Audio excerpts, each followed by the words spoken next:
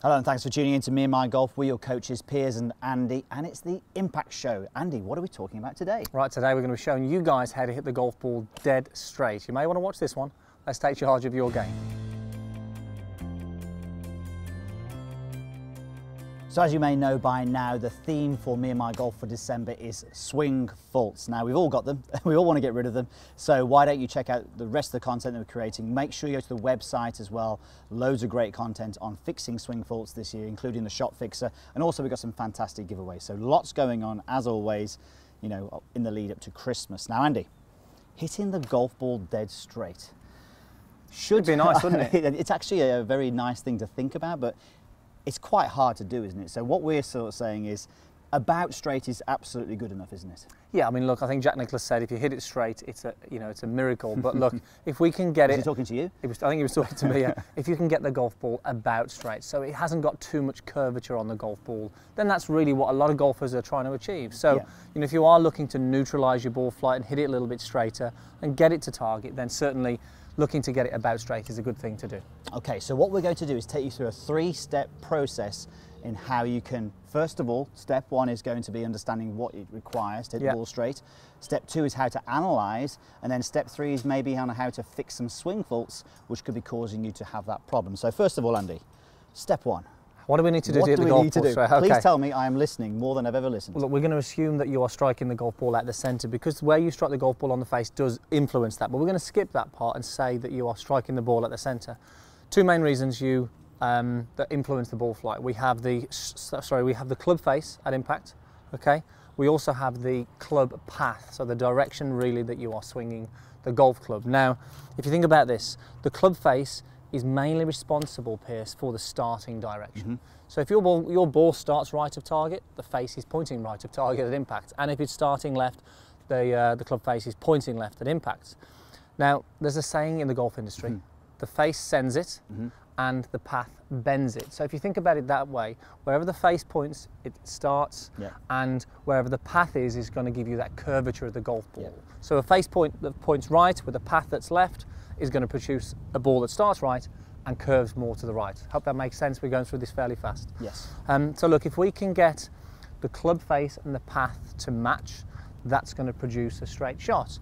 So look, you can have three types of path. You can have a path to the right, you can have a path that's to the left, and you can have a neutral path. Now guess which one's going to hit the golf ball straight? It's the neutral path. I'll pick that last one, please. If we can get the neutral path with a face that's square to that path when we strike the golf ball, providing we hit it at the centre, we are going to hit the golf ball about straight. Okay. All right, I think we need to analyse now, don't we?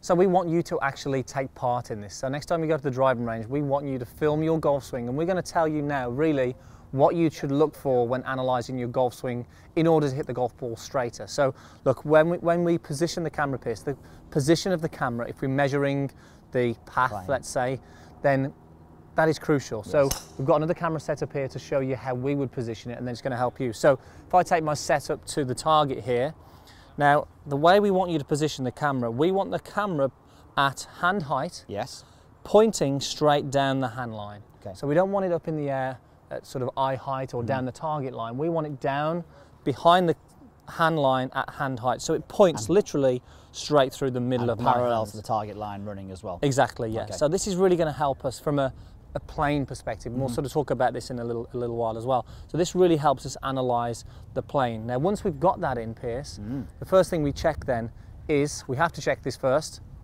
club face. Why? Why do we check the club face first? Because the club face is the main responsible for, again, the start direction. So we have to look at this first.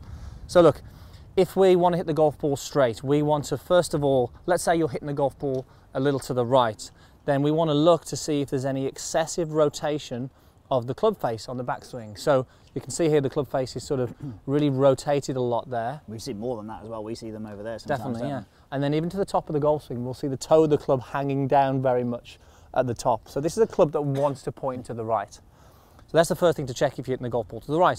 If you're hitting it left, you want to see that the club isn't looking too much towards the ground at this point and too much towards the sky at this point. So that's going to want to point the club face to the left at impact. So You know, those are the key things to check in your backswing, Piers, from a club face perspective. But I suppose the most important place is actually down here, isn't it? What we call parallel point 3. So Exactly. if the club face gets in when you're swinging down and it's very short. If you're about to hit the ball and it's pointing there, Yeah. it's going left, and if it's there, it's going right. Okay, Definitely. cool. So that's how you really check the club face first. The next thing then is, as we mentioned, analysing what we call the plane. So if we get the plane line in, which we draw from the heel of the golf club underneath the trail arm, like so, this is going to give us a guide, Piers. It's not exact, but it's a great guide to see. Now look, if we want to hit the ball straight, now we would like to see that the club swings very much close to that plane on the way back, but more importantly, the downswing, we want the club to pretty much swing as close to that plane as possible. Yeah. That's going to give us a great chance of hitting the golf ball about straight. So what we're saying is that the ideal scenario would be that you would have a launch monitor coupled with a video camera, but a launch monitor, we use TrackMan to actually show you what the club path is when you strike the golf ball. But you know, not many people are going to go out and buy a TrackMan after watching this video. So we need to give you something that you can do on your phone. The plane is a very high influence on the club path, isn't it, Andy? It is, yeah. No, if you haven't even got tools on your phone, all you can really look for is to see is the club covering the hands at this point on the downswing. If your club is covering the hands at this point on the downswing and parallel to your target line, then you're pretty much on plane. So there's a great guide of what it takes to hit the golf ball straight. Okay, so with that said then, we have a couple of swing faults that very much affect the swing plane, don't they? Yeah, definitely. So look, we're looking at the over the top and the under the plane. So the over the top usually, okay, causes a path to the left. It's where the club swings over the top of the plane and then swings very much across the ball. Yeah. Now remember what this will do, it will impact the curve to the shot. So if you're swinging very much to the left, it's going to cause that ball to curve to the right if that face is open to it. Now obviously the under the plane usually causes a path that's more to the right. Again, you can see the club head behind the hands at this point.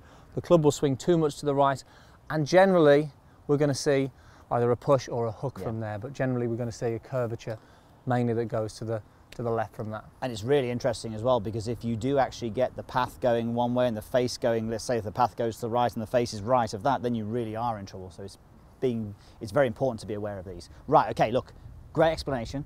I think we need to fix these swing faults though, don't we? Yeah. Let's start with the over the top, Andy. This is probably the most common one of the two. So The many questions we have on this, a lot. Fix my over the top, please. Can you please fix it? There's a lot of people doing it, so let's help them. Okay, well look, I would say people pivot poorly. Okay, so if we can improve the pivot on the way back, into transition as well potentially, then we can get the golf club coming a little closer to that plane line on the way down. So it is something we see a lot, Piers, where just golfers aren't really winding up and creating a good rotation into their trail side, and that really limits their ability to swing the golf club anywhere close to that plane. So what we're saying is, by you pivoting better, you can get the club more around you on the way back. Yeah. Now, I suppose the key on the way down is they can pivot poorly on the way down as well. They can get very dominant with their upper body and spin their upper body. Exactly. On the way down, can't they? Exactly. So if I take the top swing, make a good pivot, I've made a good swing there, pretty close to plane.